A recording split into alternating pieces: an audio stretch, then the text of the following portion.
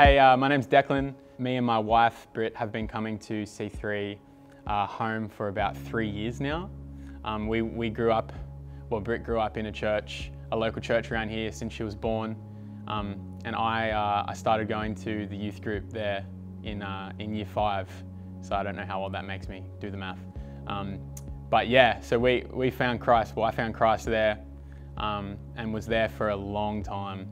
Yeah, we felt a bit of a call away from that church, which was hard because that was our home. That was our home church. We were there for a long time. We'd made a lot of good friendships.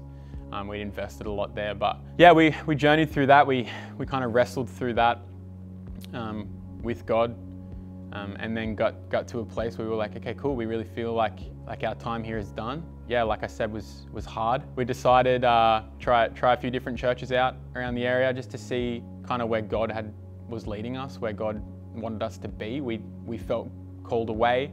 We didn't necessarily know where we were gonna end up, which was stressful. But yeah, kind of wandered into C3 home back in the Endeavour days, and it just felt like home from the moment we stepped in. It was refreshing, it was friendly, it was community focused, and I think a big part of that for us was yeah, the feeling that it was home. It was like the last puzzle piece fitting together. Like we'd felt this call away from our other church. We'd really felt like it was a God thing. Got to backtrack a little bit to know my story. I didn't grow up in a Christian home necessarily, but I grew up in the best home. Like my parents are my heroes, and my dad had a pretty rough start to his life when he was a bit younger, and my mum, had her stuff going on too. But for me, seeing their modeling of marriage, seeing their modeling of what it's like to be a family, what it means, what the values are of a family, that to me is everything. But in saying that, I didn't grow up in a Christian home. So me and my best mate, we started in kindergarten together. We finished year 12 together. We were in year 2 together, and our teacher was a pastor, and her husband were pastors of a local church, and they had ended up inviting my best mate's mum to a service. So he started going to church. He was going to kids' church back then. And then I was in year 5, we started going to youth group, and we went to youth. I think I went to youth group every week, probably from year 5 till I stopped almost. I've rarely missed a few. But yeah, went to youth group in year 5, kind of did the classic, like, I'm new to this place, my hand's going up in salvation prayer, which meant something. I just didn't know the weight of it, I don't think. So I kept going to youth, and then in year 9, I remember it was a Good Friday service. We did a Good Friday service at a youth night, and I made a decision for Christ that night, just to solidify all the stuff that I was already living, but it was kind of just like this realization moment for me where I was like, oh, okay, cool, this is actually what I want. This is actually how I want to live. Yeah, I think for me, the biggest thing was that I didn't know what it was like to have a personal, real relationship with Christ, simply because I didn't grow up in a household where that was the normal. Nothing wrong with that necessarily, but that just wasn't my experience.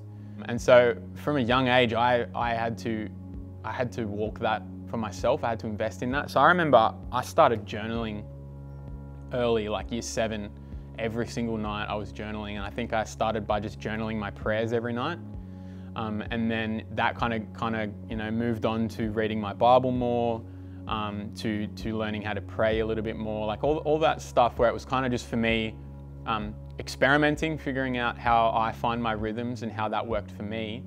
And then was really big on knowing what my calling was for each season, because I think God gives us callings overall, but He also gives us callings seasonally, like they can change. And so I just tried to be as obedient as I could in my callings for each season. So I remember, like, I felt called to youth ministry. Man, I ran hard at youth ministry.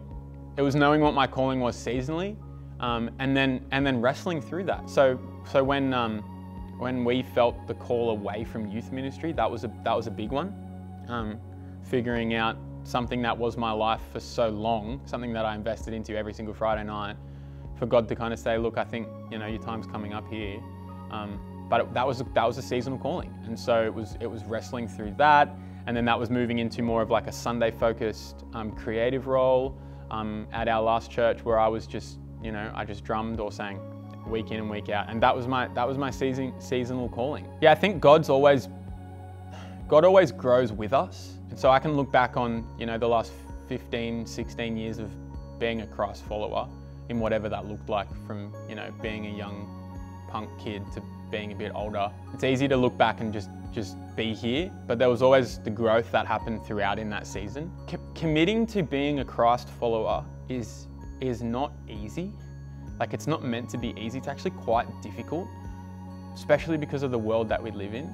But I'm a type 1, so I'm gonna commit to something, and I'm gonna commit to something. And I did that with Christ. I committed, and I was just there. Through hard seasons, I was there. Through easy seasons, I was there. You know, I drifted a little bit here and there, and, you know, had my times of the world, but coming back, it's so refreshing.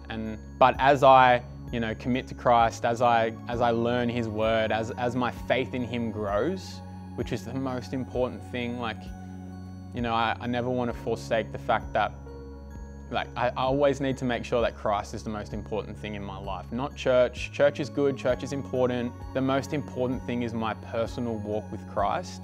And as I grow in that, Christ is growing with me. You need to go throughout the journey of being a Christ follower, which isn't easy, but holy moly, it's worth it, because He is so good to us. He is the best. He's the best thing that I ever did with my life was give it to Christ, and then not just give it to Him, but trust Him with it and allow Him to lead me. And it's so refreshing.